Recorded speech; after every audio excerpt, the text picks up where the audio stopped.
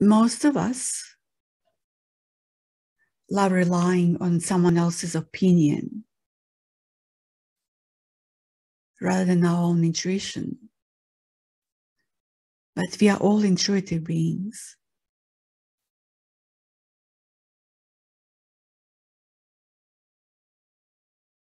Do you really trust everyone so much more than trusting yourselves? So people tell you, I've seen a movie. It's really great. I just loved it. And you trust them. And one day you might see the same movie that you talked about, that you said, oh yeah, I've heard it was good. And you check it out and you go, oh my God, I just didn't like it at all.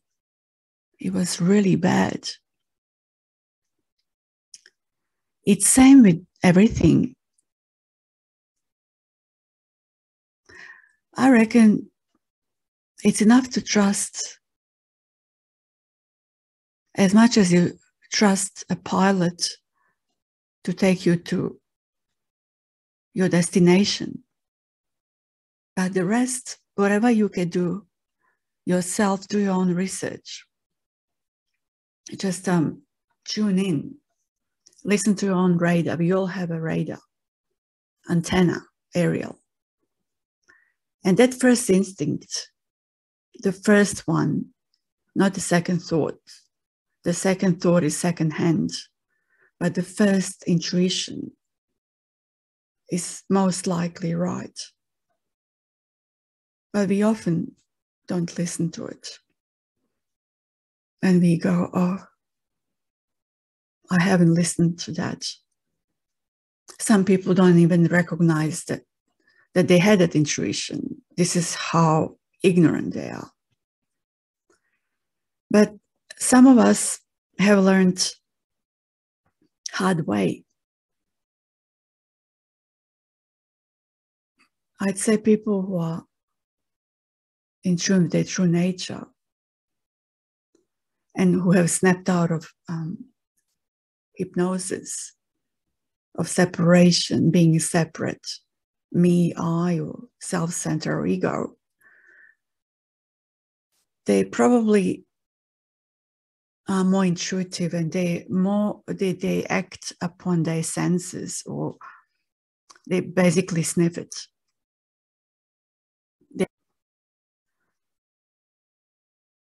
They just know when people talk bullshit. They know when people are lying, with their, basically if people are double standard, politically correct, which means lies. It's easy to recognize someone who talks from the bottom of their heart or their being. Some would call it soul. We can all recognize this, every single one of us, but we are just too blinded with life events and the story of me. Unfortunately, a few months ago, I had an accident and I broke my arm. I was lucky that ambulance came pretty quick, and some lovely people helped me, and they looked after my scooter while I was in hospital. And there was one thing that where I was put on the spot, and this is what I want to share. Well, basically, the doctors asked me to stay overnight first and decide if I needed the surgery or not.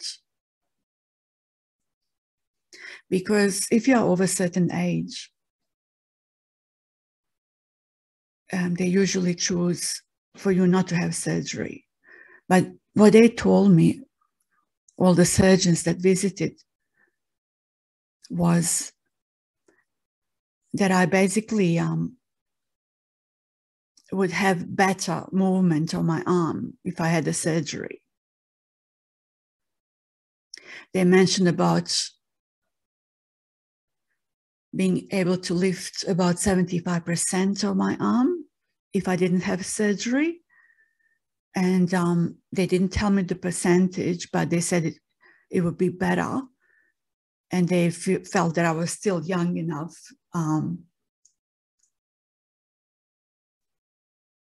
to use my arm better in my life.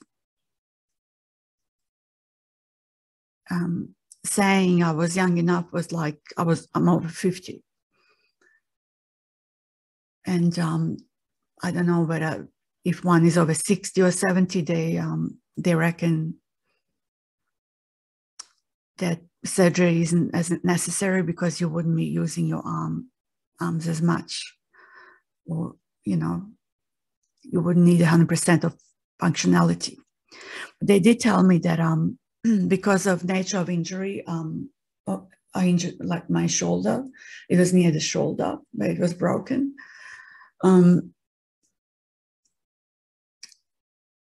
That I would never be the same. Like if it was lower down without my shoulder being affected, I would have been better off. And I also have osteoporosis. Anyway, decision was to have surgery. They gave me like 10 minutes to make up my mind. I couldn't even consult anyone, and my battery was almost flat. I couldn't even call anyone, and I was in so much pain to do my own research on my phone. I took they gave me so many painkillers. So I really couldn't think properly. I just wanted for the pain to stop. I didn't like the idea of surgery. I almost said no to it, but then I changed my mind because they were convincing me. I even asked nurses, and they said, they were not allowed to say anything and they wouldn't know. Nurses were lovely, really nice. And I was so grateful. And they reckon surgery went well. But I would find after a couple of visits to the surgeon that it took 6 months to a year to heal, most likely a year, with lots of rehab and stuff.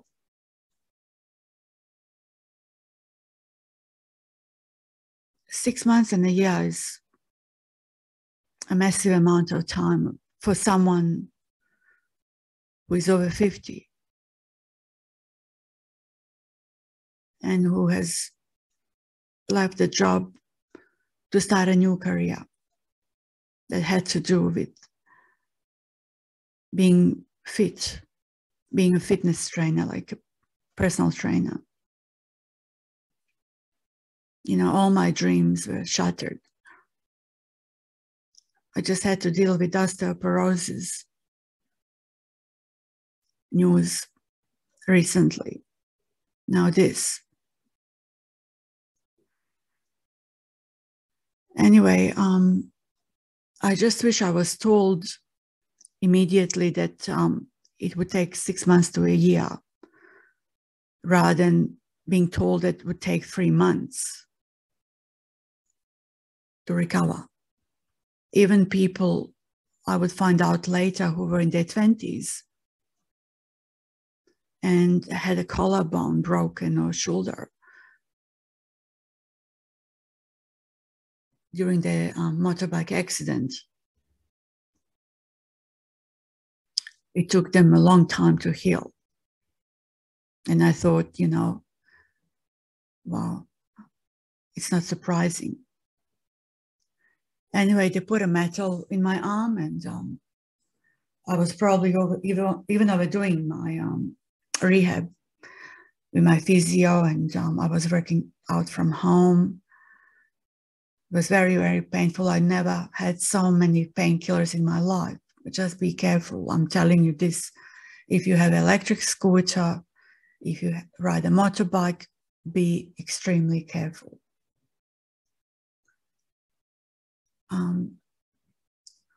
That day before I left to grab my coffee, through the area I hate through going because they've got parked cars and tram tracks. And someone opened the door of their car and I had to swerve and avoid them, and I got caught in the tram tracks. I just couldn't get out. My scooter was just sliding, wasn't listening. I wasn't riding fast or anything.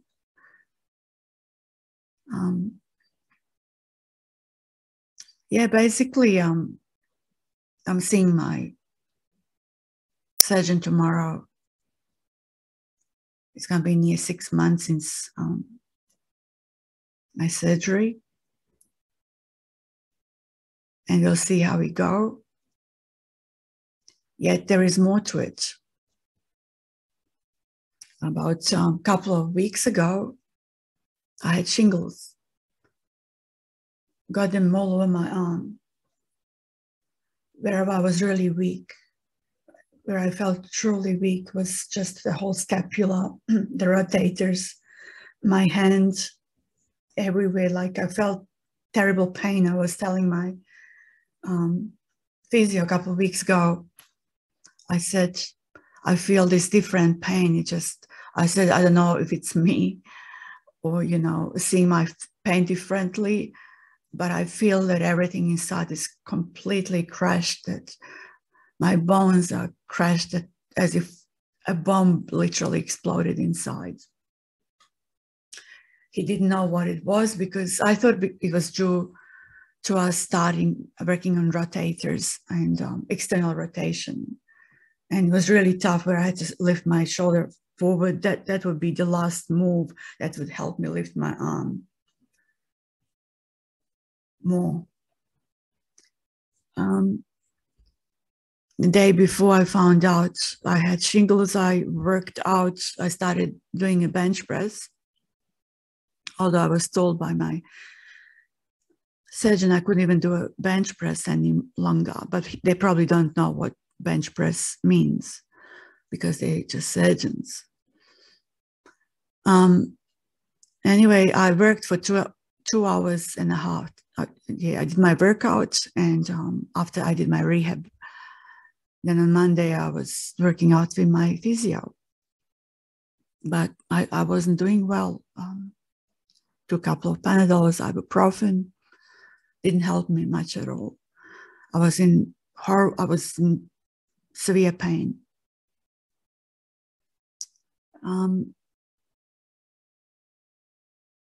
My physio suggested that I went to see a chemist. They could give me something for rash. I thought I was bitten by something.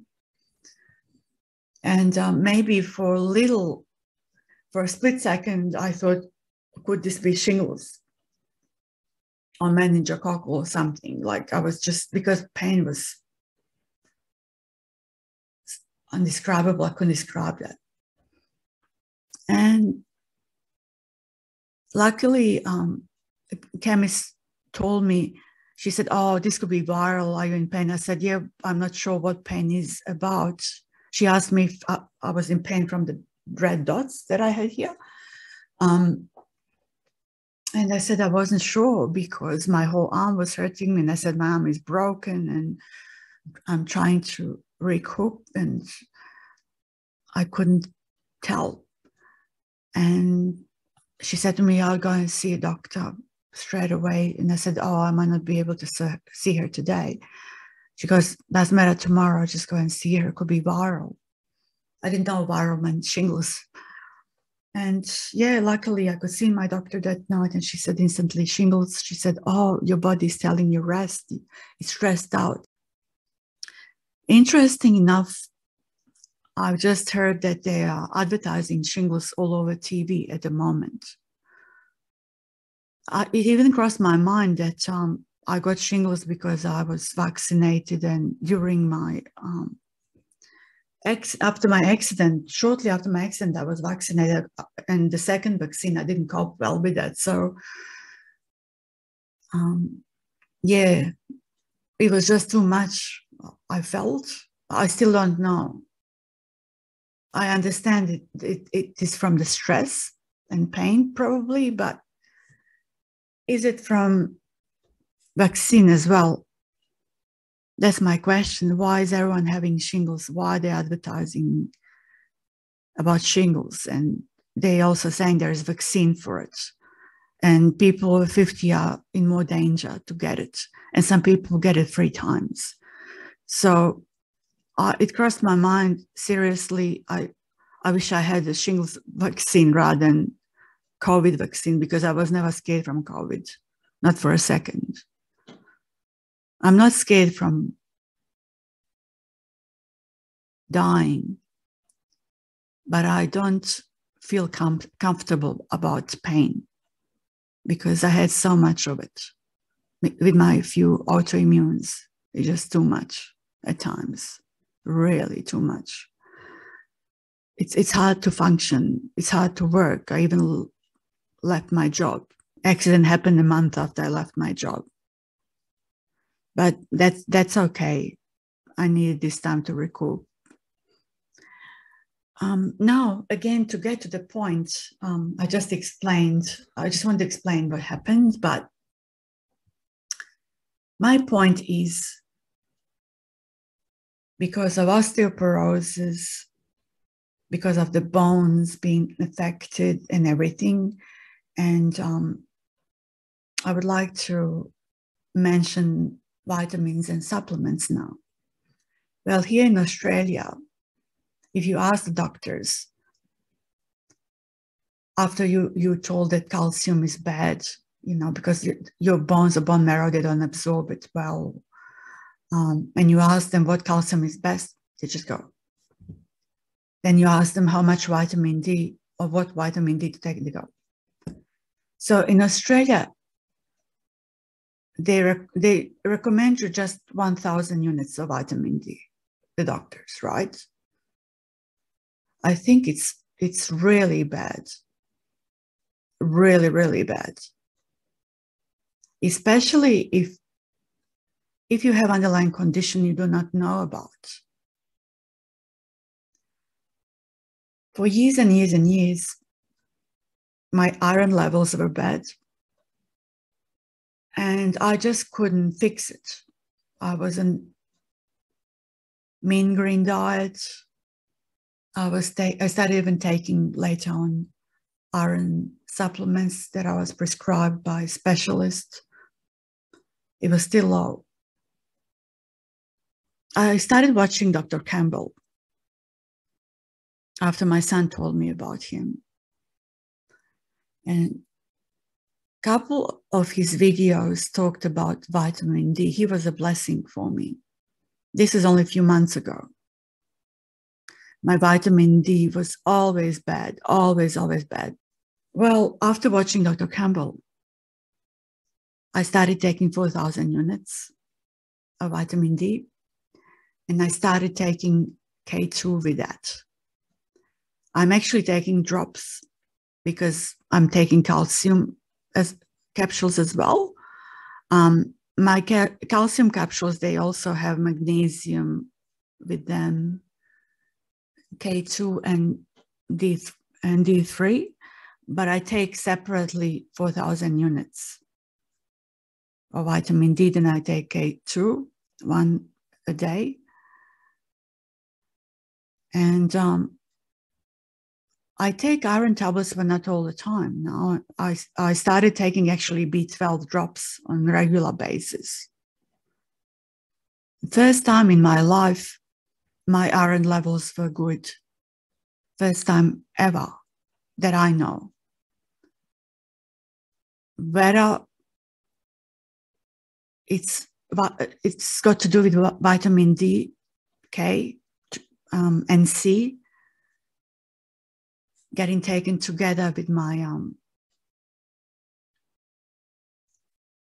other stuff like B12 and occasionally iron, and having liver at least once a week.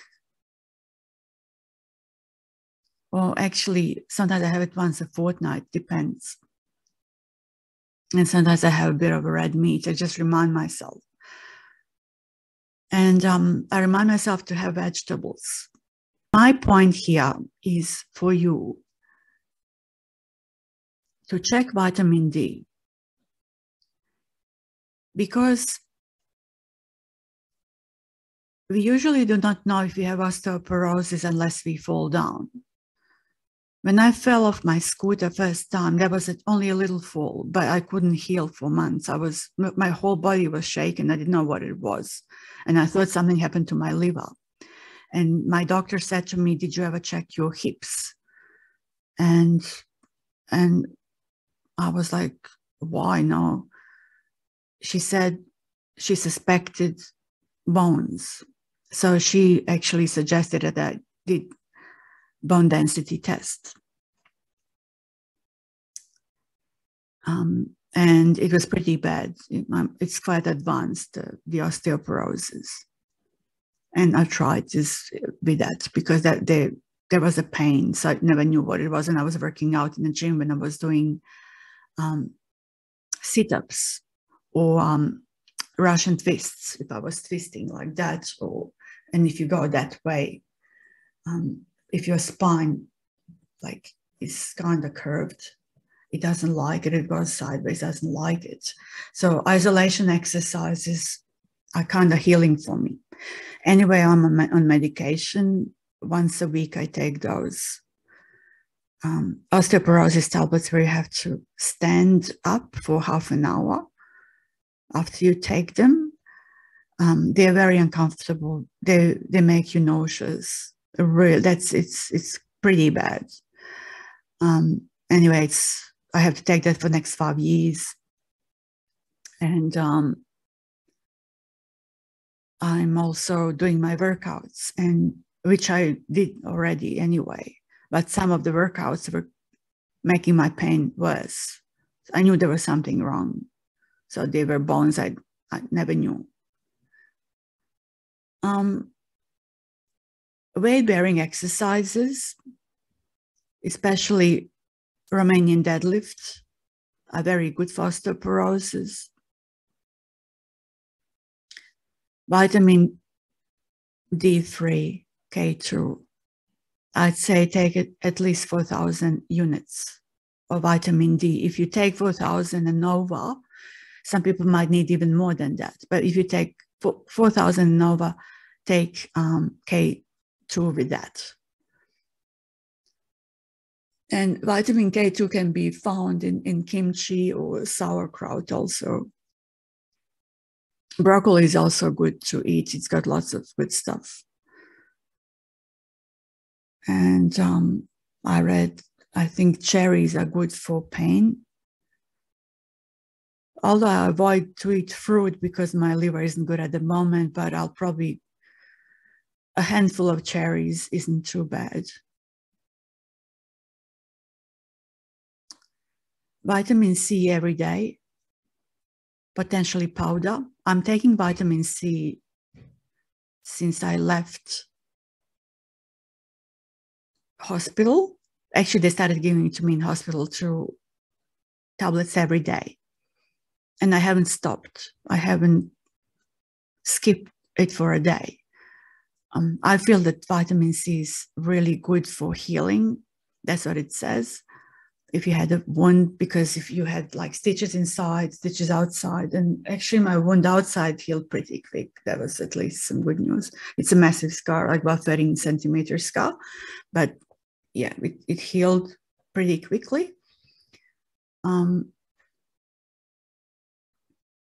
Anyway, my point here is you know yourself best. When I talked about intuition to start with, no one knows you as well as you do. No doctor knows you. They can tell you little things. They can tell you this is wrong with you, this and that, but you must know what feels good. Don't expect someone else to tell you, you know, what's good for you, how much. Maybe eat a couple of things, try it, maybe skip a few things that you suspect are not doing you well. Although my body starts going into a kind of sort of spasm if it doesn't like something that I take. I'm talking nutrition now.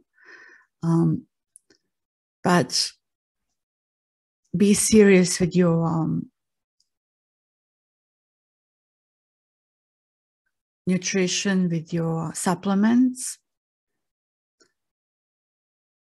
And because we all have different conditions and our bones are getting worse as we get older. And if your body is weak for whatever reason, we can get these shingles that are so painful. That's unbelievable. Like my arm was almost like I couldn't move it. I couldn't move it. Like nights are the worst. You just can't sleep. I can't sleep for over 2 weeks now properly. And actually pain started before the spots started. And they give you some antiviral tablets. You have to look after yourself. You have to look after your own well-being. You are your own master and healer. If your body tells you this food isn't good for you, don't do it. Take your supplements on a regular basis. Especially with us women, with menopause and everything. We bleed a lot and issues start, and we have to pick it up on time. This is why I'm saying that nutrition is very important for all of us.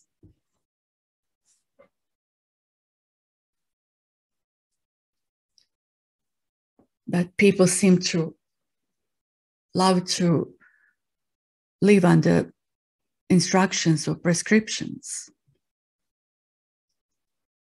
And I often hear people say, oh, you know, science said that, science is proven, science said, like, how do you know? Can you really trust the science each time? Just remember that once they believed that Earth was flat, and people were executed if they said that it wasn't flat. And it was strong belief with everyone. Watch out for the beliefs and for that what mind tells you. You can say, yes, I know all of that. I know.